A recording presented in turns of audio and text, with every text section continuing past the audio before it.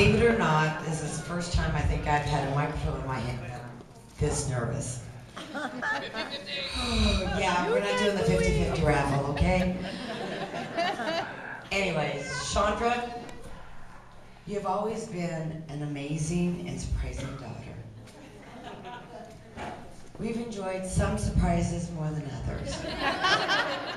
But bringing Brandon into our lives has been the best surprise that you've ever given us.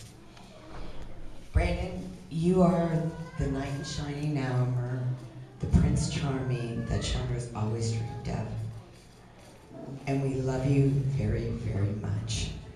And thank you for riding in on your white horse for her. I hope that you guys are as much in love 50 years from now as you are today.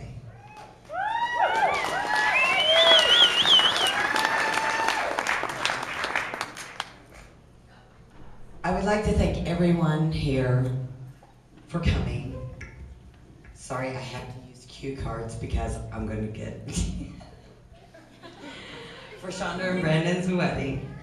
It is said that it takes a village to raise a child, and how true that is.